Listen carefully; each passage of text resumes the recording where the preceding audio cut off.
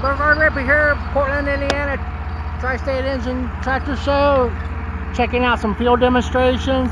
Looks like a couple D4 Caterpillars out there currently.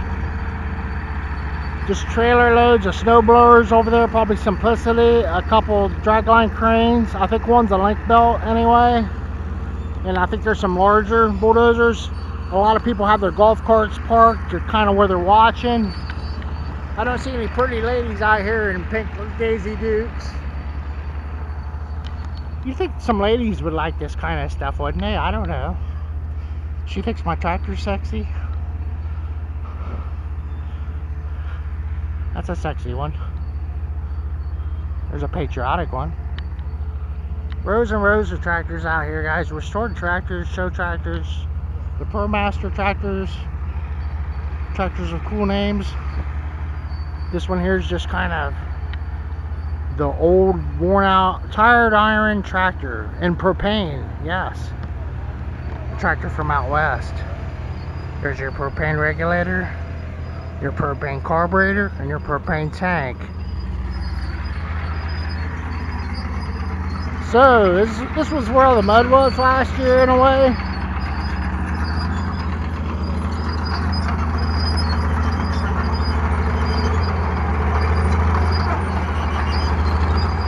They're just going back and forth, back and forth.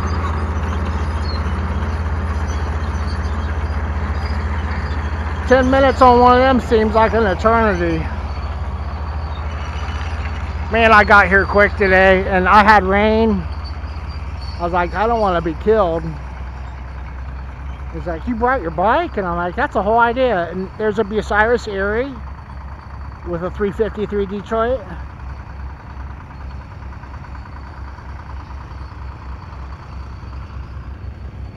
The 720 John Deere, wide front end.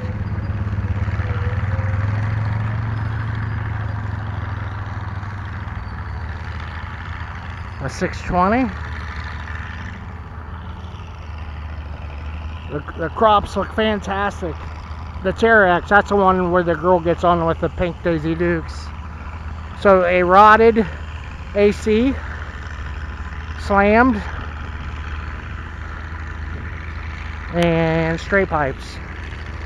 Yes, nice little parade tractor. You never know what you're going to run into over here. So I will keep going past the sawmill. This is the one in the back of the magazine. It said build your own dozer.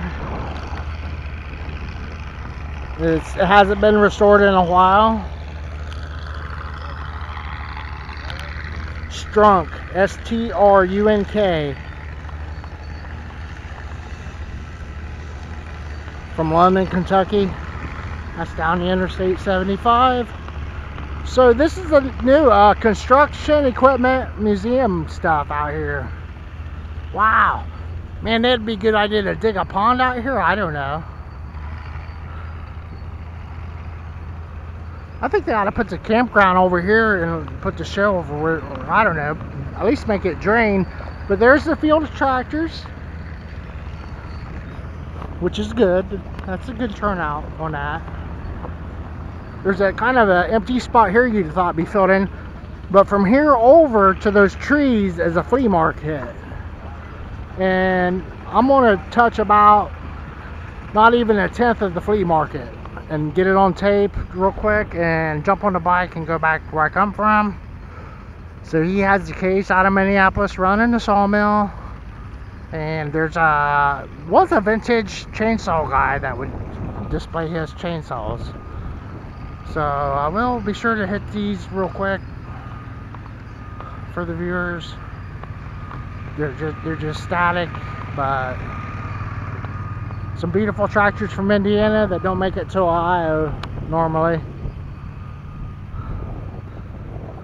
This one's called Eclipse. Yeah, my dad used to lease a company named Eclipse. A thresher. Frick out of Waynesboro, PA. That one's case. I can feel the heat coming off that guy, and you can see it. Yes. Oh, he's over here demonstrating some more equipment, and there's a military Dodge Power Wagon.